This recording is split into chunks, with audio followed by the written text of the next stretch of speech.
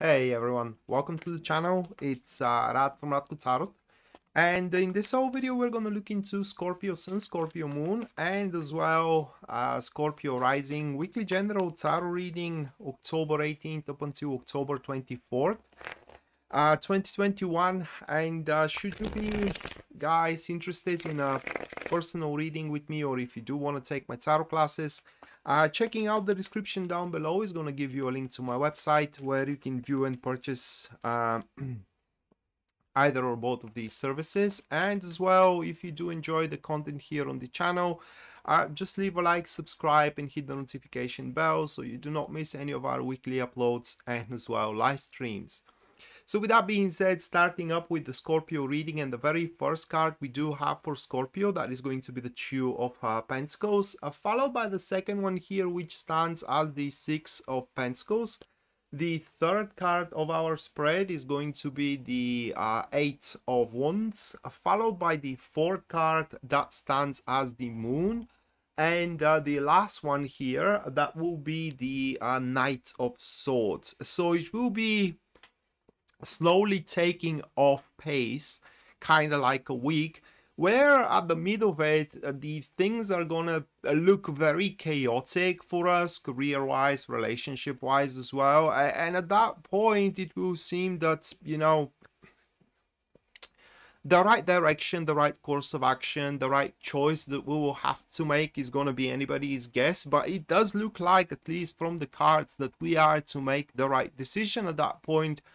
What should we do, or how we should approach certain situation, whatever our personal situation is, because according to these cards, we are to set sail toward the destination, direction, person, you know, business, whatever, that we are meant to be there. So you can take it as a, I don't know, karma, but when I say karma, I don't mean in a very bad way. Just take it that we are going to start walking toward a part of our destiny, or it's just our destiny.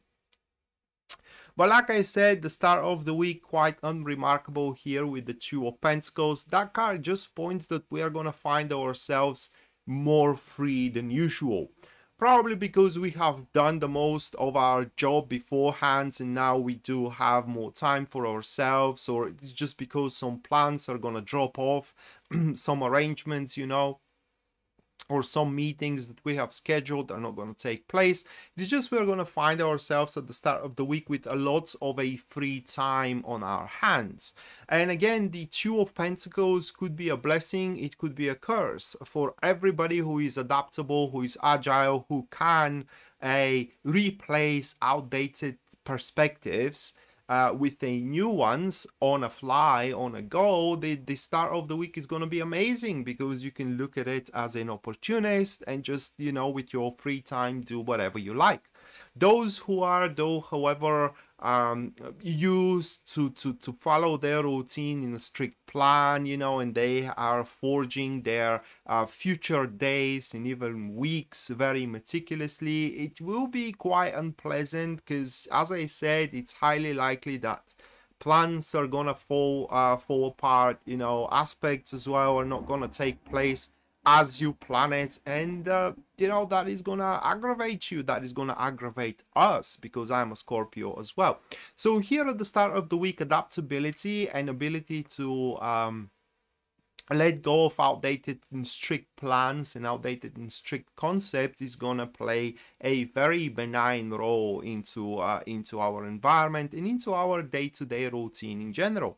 And right after that, the Six of Pentacles plays out for you, and this card pretty much points that with how can I say, with that free time or whatever, we are to, it's quite difficult to describe. That is the moment pretty much in the early stages of the week where the routine we are used to are gonna fall back into a harmonious state once more.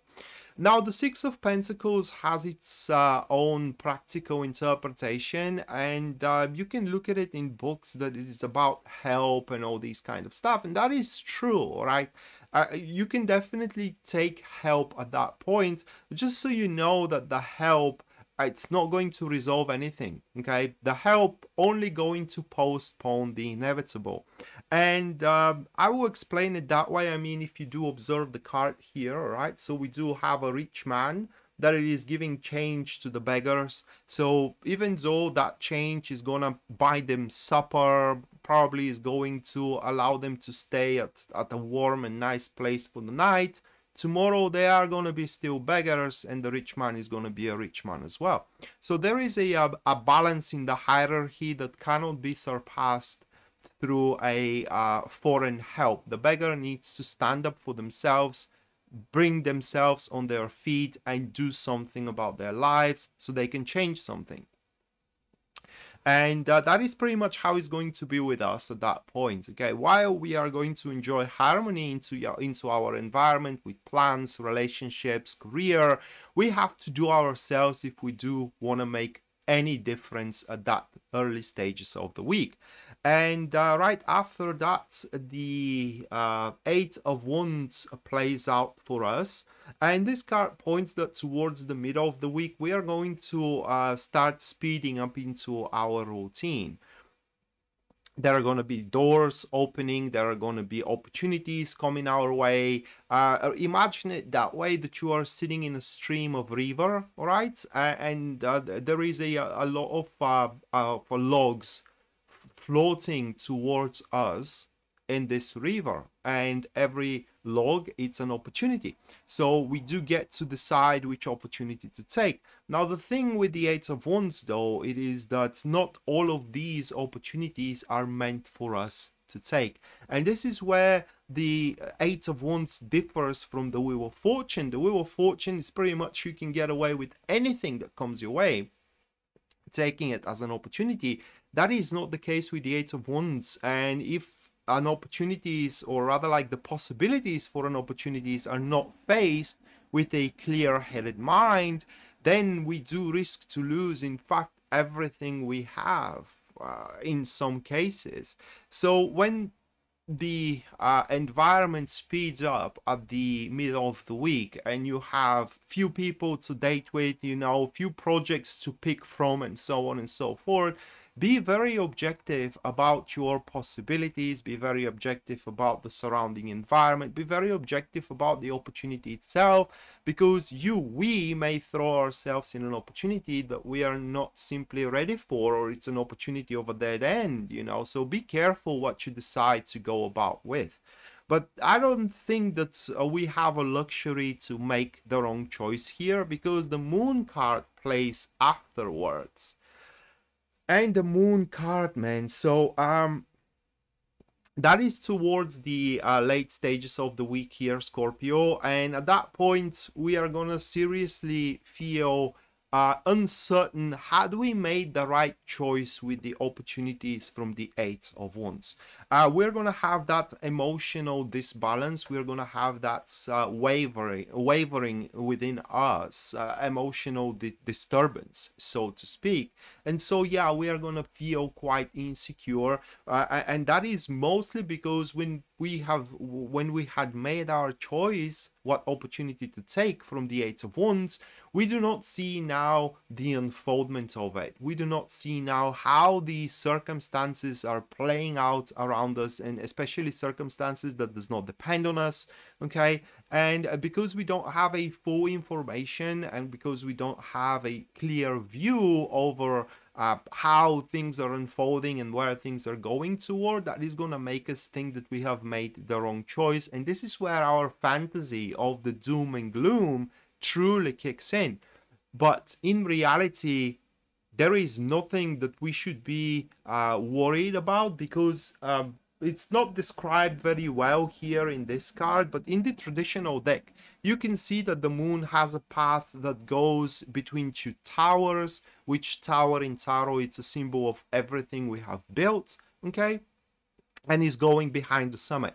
So that's a path that we have to walk. It's pretty much, it's our path, okay? And everything around it is shrouded by darkness, by gloom. So you do not get to see what it is around you, but it is a path that goes beyond the summit. Summits are a symbols of our spiritual growth, and beyond the summit, it's a place where we have to be. So we don't get to see where we have to be, but it's a place we gotta go there. And there is a reason why we cannot see, because if we do see, we get to change it, and we're not supposed to change it. That is a destination. We are supposed to be by faith. And therefore, that's why I said at the start of the reading that is going to be karmic, not exactly karmic, faithful, a faithful week for us.